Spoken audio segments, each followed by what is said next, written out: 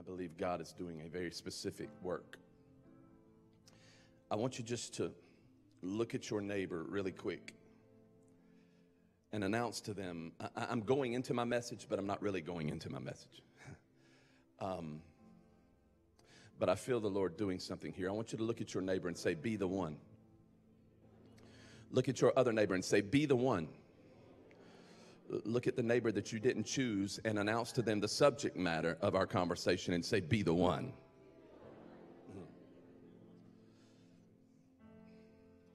Now, just turn around and grab your Bibles really quick. Just, I feel the need to change up where we're going for a minute. We'll ultimately get back to the narrative. But in Luke chapter 17, verses 11 through 19 will be the narrative of Scripture that we will explore today. And I believe God will use this narrative of Scripture to enlighten our hearts. But look at your neighbor. You're going to just get acquainted with your neighbor. Look at your neighbor and say, rise up. It's this short series that we're in that I actually borrowed from my wife, who is this fall in the annual women's conference, the Roar Conference. She is using that as the theme. So I'm preempting her, but really just kind of getting your spirit ready for what's going to happen then. But I don't want to begin in the narrative just yet, because I want to take you to another place. You don't even have to turn there, but in James chapter 5, verse 15, it's a verse that's really loosely connected at best to the narrative in Luke chapter 17. But it is the theme that I believe God is trying to utilize today to energize our faith. That particular verse says, and I was going to go to this later, but I feel the need to go ahead and go to it because I believe this is what God is doing. In Luke chapter 5, verse 15, it says that the prayer of faith, or the prayer offered up in faith, will make the sick person well. Oh, Lord, have mercy. Everybody say faith. The prayer offered up in faith will make the sick person well. And then it says, and the Lord will raise them up. Hold on a second. The prayer offered up in faith will make the sick person well, and the Lord will raise them up. Here is James, the half-brother of Jesus, who is highlighting for us the fact that Jesus, that the Messiah is not just a saving Messiah, but he's also a healing Messiah. He is outlining for us the fact that he was witness to the healing ministry of Jesus, and he says to us that the Lord will raise them up. That particular word in the Greek for raise, that word obviously has some meanings that are somewhat obvious. It means to be lifted up or to stand up, but it means to be aroused from sleep into life. It means to bring something back that was dead and now it is alive. Here is James drawing our attention to the fact that this word raised in the Greek draws and paints for us the image of who the Messiah is, that he is the Lord that heals. He is Jehovah Rapha, the Lord who heals me. It makes me think of so many different Psalms. It makes me think of Psalms 103 that says, forget not the benefits of God, for he heals all of our diseases. It makes me think of Psalms chapter 102 that says, the Lord heard my cry and he sent his word and he healed me. He sent his word and he set me free. Why? Because the Savior, the Lord God Almighty, he will heal your broken heart, the Bible says. The Bible says, come unto him if you need rest, if you are burdened, because he will set you free. He will give to you rest. The Bible is very specific that he is a healing God. You need to understand today that God is a healing God. Somebody slap your neighbor and say, he'll heal you.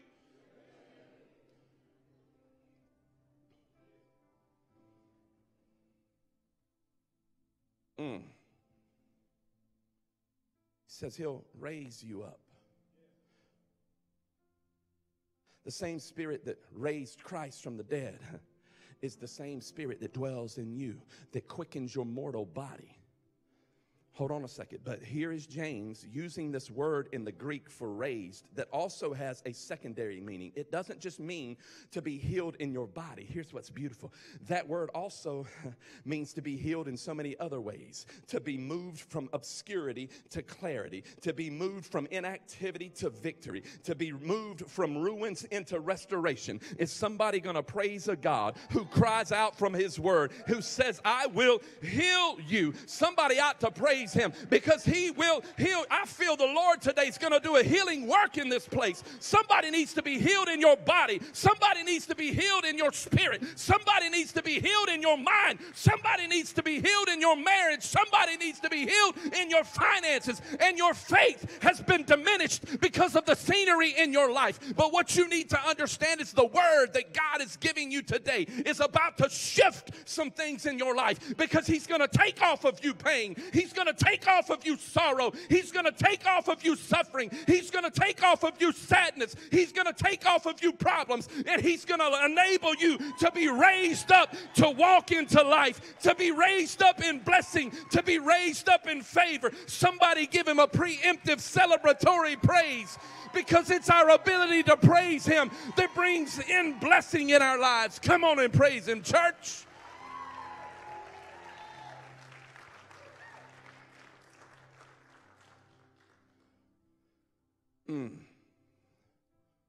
Who's got a need in your life? You've got a need in your life. You just have a need. Wow. Here's a thought. This is where I wanted to begin. But here's the thought. It is our willingness to celebrate the goodness of God that opens up our hearts to receive his faithfulness. Did you hear that?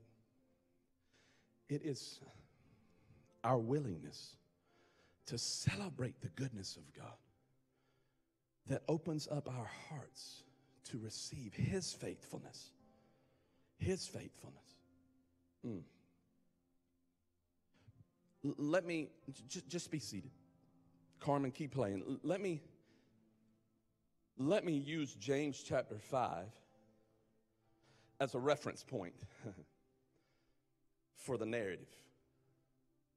And let me paint for you an image that I believe Luke has more adequately painted for us. Let me read to you part of the narrative. It says in verse 11, if you're there, say, I'm there. Now on his way to Jerusalem, Jesus traveled along the border between Samaria and Galilee.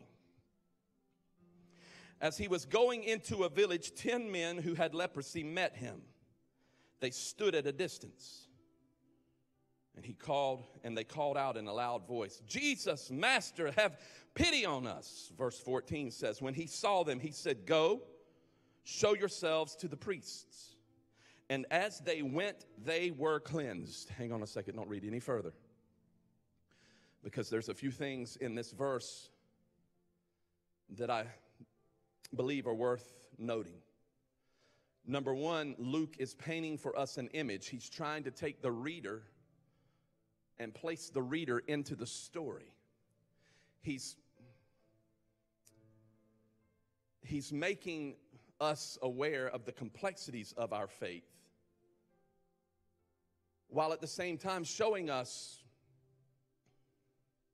the power of our faith if we overcome some of those complexities. You see, this passage of Scripture, these few verses are broken up really into two parts, and both of them have the common theme of faith. In this part of this passage, Luke is painting for us everything that is happening within the realm, the season, the year, the culture of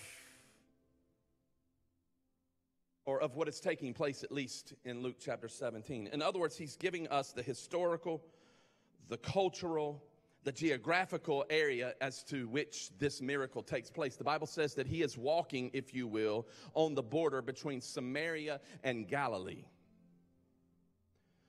He's walking on the border. Some of your translations say that he's walking in the middle between Samaria and Galilee, between the Samaritans and the Jewish culture. The Samaritans and the Jews do not get along. They never mingle. However, here is Jesus walking down the middle, if you will. And the one thing that is causing the Samaritans and the Jewish people to mingle in this story is their common tragedy, their common bond of brokenness. You see, it is unusual for Samaritans and Jews to hang out, but it is not unusual for lepers of different cultures to hang out. Why? Because the Bible and history tells us that it was forbidden by law, if you had leprosy, to be near someone who was healthy. That's why the Bible says that they stopped from a distance and cried out, Jesus! The brokenness of their humanity was their common bond. They let go of their national prejudices and other prejudices because of the common bond of brokenness that they had. The tragedy in their lives enabled them to scream and to shout to the Messiah in unison, Jesus, Master, have pity on us. But it's what takes place in verse 14. Put it back up for me. It's what takes place in verse 14 that draws our mind to the power of faith. Because in verse 14, he says, when he saw them, he said, go, everybody say go. Go and show yourselves to the priests, which is something you didn't do. The unclean didn't go to the priest. And as they went, they were cleansed. Hold on a second. It says, as they went, they were cleansed. This is good. You're not catching this. You see, every miracle has a seed of instruction. It is our willingness to act upon that seed that proves our faith. Notice it did not say Jesus touched them and they were healed. It said Jesus sent them, go to the priest, and as they went, they were cleansed. This is powerful. It was their faith in action. It was their willingness to step out in faith that brought about the dynamic of healing in their lives. It was the old man putting on the new man, even though the old man still felt like the old man. It was the old man putting on the new man, even though he still felt and looked like the old man. The point that I'm trying to make is the only condition in this miracle was their obedience to follow the instruction and leave the pity party. Hold on a second, because I need you to get this. For some of you, your miracle stays in seed form because you're not willing to follow the instructions, and rather you stop at the pity party. Let that get in your spirit. You're not willing to follow the instructions, so rather you stop at the pity party. How many of you have had a pity party before? Come on. How many of you have never had one? Then if you've never had one, you just polish your halo and you think about something else and join us a little later. God, I don't understand this. God, when's all this mess going to stop? God, I'm tired of this. You know how it is. God, I'm just so worn out with this. I'm so tired of these kids. I'm so tired of this problem. I'm so tired of this job. God, it just seems like everything I touch, it just messes up. I'm just a loser, God. I don't have any clothes to wear, God. Everything I put on just makes my belly look fat. I don't like this, God. I don't like God. I'm tired of looking at my checking account. It doesn't have any money. And he says, go and establish a godly budget, and then you'll have more to manage. But God, have pity on me, Jesus. My husband would I don't know. I don't feel like he loves me. Jesus. Well, if you'll exhibit love and you'll go and exhibit love, you'll feel the love that you're so desiring. But Jesus, grab this for a moment. Because here these 10 people are, they can't hang around with anyone else but other broken people. So obviously there's extreme baggage in their lives, and it says they stop at a distance and they cry out, Jesus, have pity on us.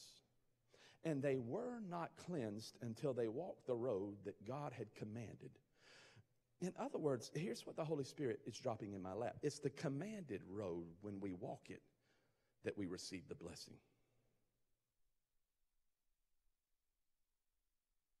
But it's what takes place after verse 14, Jason, that becomes the centerpiece of this narrative. Verses 15 and following, this is where I really want to spend our time. Watch this. Verse 15 says this. One of them, when he saw that he was healed, he came back. Everybody say he came back. He came back praising God in a loud voice. He threw himself at Jesus' feet and he thanked him. And he was a Samaritan. Jesus asked, were not all 10 cleansed? Where are the other 9? Has no one returned to give praise to God except this foreigner? Stop right there. Where are the other 10? Where are the other 10? Or where are the other 9? Were there not 10 who were healed? Were there not 10 who were set free? Where are the other 9? Did the other 9 find something more important to do than to come back and celebrate the Savior? Where are the other 9? Did the other 9 go back to an old life? Where are the other 9? Were the other 9 too busy now in their schedule to come back and praise a Savior who just healed them? You see, sometimes we're looking to be healed, but not necessarily looking for the Savior. And God is looking for those who will leave that place in order to get on their face before a Savior who can do more than just heal them, but set them free. And I believe so often, I need you to grab this, because I believe so often it is the pity in our lives that accompanies us into the victory that God has planned for us that ultimately causes that victory to seem anticlimactic. And the reason why it seems anticlimactic is because our pity is greater than our praise.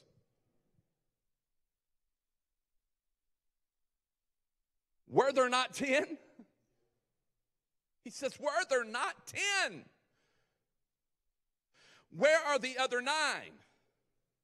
Only one came back to praise a Savior. Only one. Only one was willing to let go and to go into what I have for them. Only one was willing to come and lift his hands and praise me. Only one was willing to walk from what was to what is. Only one was willing to walk out of ruins into restoration. Only one was willing to let go of what was so that he could walk into what God is about to do. Only one was to say, I'm going to believe in you because I'm letting go of my pity to grab hold of some praise. Let go of all of that so that I can walk into all that you have. Only one. Somebody help me. Be the one, somebody. Be the one. Be the one. Look at your neighbor and say, be the one. Be the one who walks out of brokenness into wholeness. Be the one who celebrates a Savior who desires to heal you. Be the one. Somebody shout, be the one. But so often, now I need you to grab this. So often, our breakthrough is delayed because the place of pity overcomes the place of praise. Because the place of pity becomes safer for us than the place of praise. Because we're not willing to leave that place in order to fall on our face to seek his. There's so much happening in this narrative. I mean, just so much. But 2 things, Paul, that I really see happening that are worthy of highlighting is celebration and sacrifice. I mean, think about it. The celebration and sacrifice. Only one was willing to drop whatever he was doing in order to come back and praise the Savior who just healed him. obvious, this theme of praise here, and Luke is connecting our praise to the miraculous. But praise can really be broken down into two features, according to this passage of Scripture. Were there not 10? Only one of you came back. Only one of you came. Only one of you sacrificed some time to come back. So there's sacrifice and celebration when it comes to the heart of praise. The Bible says that offer up our lives as a living sacrifice of praise. That's what this narrative is about. Offering up his life, stopping what he was doing long enough to come and fall at the feet of Jesus. There's both sacrifice and celebration, and one cannot be sustained without the other. I need you to grab this. Sacrifice and celebration are codependent. One cannot be sustained without the other. You cannot have all sacrifice and no celebration, and you cannot have all celebration without sacrifice, because it is the sacrifice that ultimately makes the celebration that much more beautiful. Am I making sense? Listen, you can't have the breakthrough without your willingness to sacrifice and to act. You can't receive the award, if you will, without your willingness to act. You can't move from the place of pity into a party without it being bridged with your desire to celebrate and to praise. I don't know who this is for, but you can't have everything. Like, you're maybe 20 years old. You can't have everything that your parents have if you're not willing to sacrifice the way they sacrificed. You can't have restoration in your marriage if you are not willing to sacrifice and forgive. You see, you must have sacrifice and celebration. Celebration and sacrifice. They're both connected, but somebody needs to hear this. You do not have to have the victory in order to praise God, because sometimes your willingness to celebrate who God is ultimately brings you into the victory.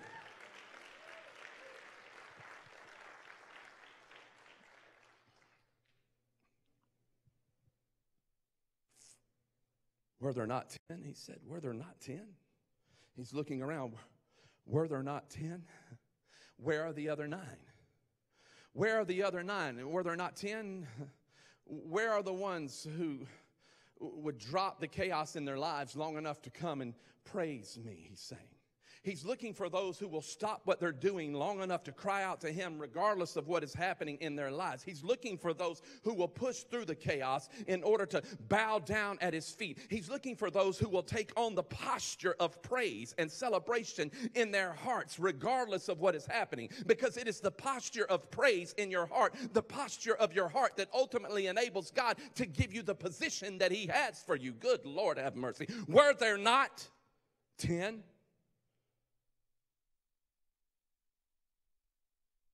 Some of you right now, you're saying, well, to be perfectly honest with you, I don't really have anything in my life worth celebrating.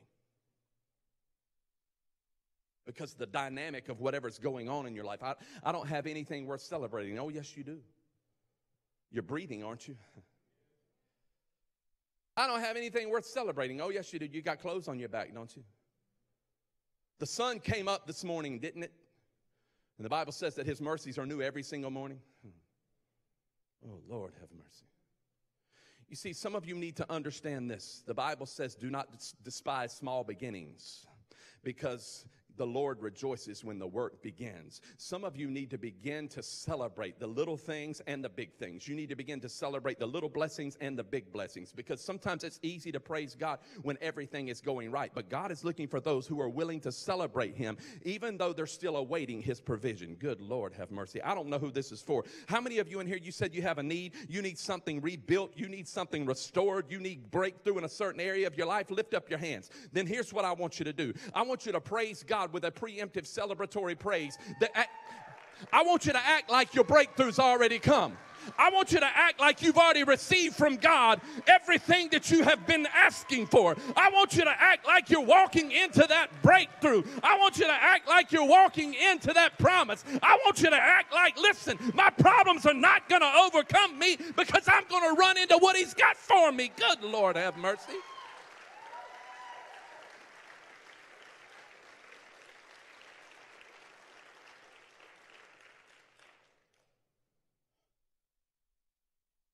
In fact, let me read something to you. I've changed this up. So the worship team, y'all go ahead and make your way this way. Sorry, I told you where you were going to come up earlier, but I just changed some things up. Let me read something to you. This was written by Matthew Henry. Matthew Henry may not even sound familiar to you, but he is one of the greatest biblical commentators, if you will, that there's ever been. And he says this, he says, we can always find a reason for gratitude before God. Matthew Henry, the famous Bible commentator, was robbed of his wallet once. Mugged. And he wrote in his diary that night all the things that he was thankful about. First, that he had never been robbed before. Second, that though they took his wallet, they did not take his life. Third, because even though they took it all, it wasn't very much. And finally, because he was the one who was robbed and not the one who did the robbing. You see, could it be that it is our willingness to celebrate, to find something to be grateful for, that opens up, or that is the starting point for the next chapter in our lives? Because in verses 16 through 18, I need you to grab this because it's verse 19 where it all comes together. In verses 16 through 18, put it up there again, verses 16 through 18. It says, he threw himself at Jesus' feet and thanked him, and he was a Samaritan. What Luke is telling you is that he was like the one that everyone thought wouldn't come and celebrate, and he did. It says, Jesus asked, were not all 10 cleansed? And where are the other 9? And has no one returned to give praise to God except this foreigner?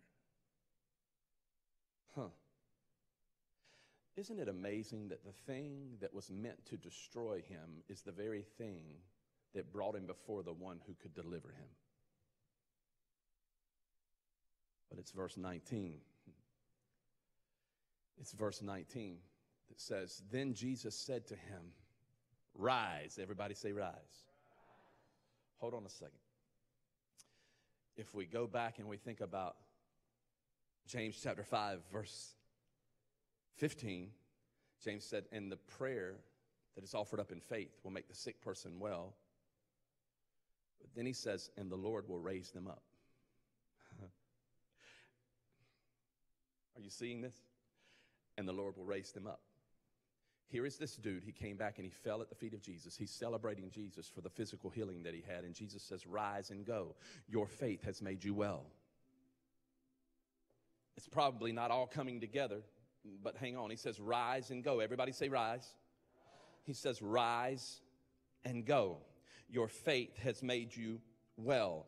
The word used here in the Greek is a little different than the word raise that James used in James chapter 5. However, when you first look at it, the word rise actually means to stand up, but it has a secondary meaning. Many theologians believe Jesus was making reference to the secondary meaning. The secondary meaning means to be raised to life, to come back to life. Something that was dead is now coming to life. And he says, rise and go. Your faith has made you well. Well, hold on a second.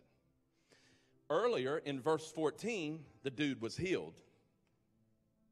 Now it seems as if Jesus is making reference to a second healing. And it's this healing that Jesus is calling our attention to. He says, arise and go. Your faith has made you well. There was a physical healing, and now there is a healing in his heart. Remember all of the baggage, all of the pity, all of the stuff. They've been outcast forever. And now he's saying, rise and go. Your faith has made you well. There is something that is greater about this healing than the previous healing. So hang on a second. If he was healed in verse 14 and he's healed again in verse 19, what happened in the middle? Are you getting this? What happened in the middle? What happened in the middle was he put his praise on. What happened in the middle is he had a preemptive celebratory praise that ultimately brought him the healing that he needed. What happened in the middle was his ability to rise up because he had already praised God. What happened in the middle was that he stepped in, laid down before the Lord, and the Lord was so appreciative of that celebratory praise that he gave him a greater healing, and he said, rise up. You see, what I'm trying to say to you is that the prayer offered up in faith will make the sick person well, and the Lord will raise them up. Rise up. Your praise will enable you to rise. Your praise will enable you to go around what is coming against you. Your ability to get through is based upon your willingness to praise. Somebody come on and help me in this place. Rise up. Rise up. I said rise up, rise up, rise up. Good Lord, have mercy.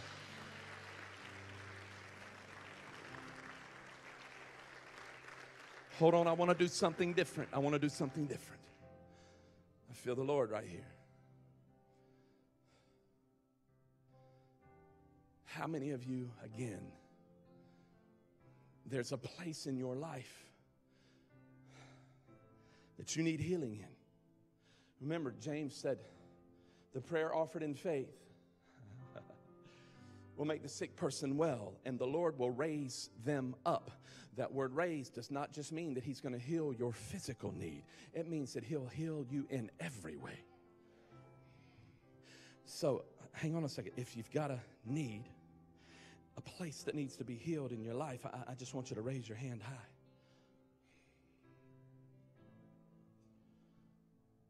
I'm going to ask you to do something that may be uncomfortable, but I believe it's warranted. Jesus said, then go, and as they walk the commanded road, they receive the blessing. So I'm going to ask you to step out from where you are and to line this altar. I'm going to ask you to step out from where you are and to come and receive what God has for you. Don't miss it. Don't miss it. Don't miss it. Don't allow something that's, or someone, or to keep you from receiving what God wants to do in your life this morning, because there is a healing work that he desires to do. These people are coming from all over. I need prayer partners. I need life coaches. I need e-group leaders. You know who you are. Just touch each and every person if you can. Don't leave anyone up here by themselves. Just pray for someone for a second and move to someone else. Obviously, there's so many. But I believe God is about to do the miraculous right here, right now. And I believe all we need to do is break into some preemptive celebratory praise. So come on, everybody else, I want you just to worship the Lord. Let's see what he's going to do. Come on.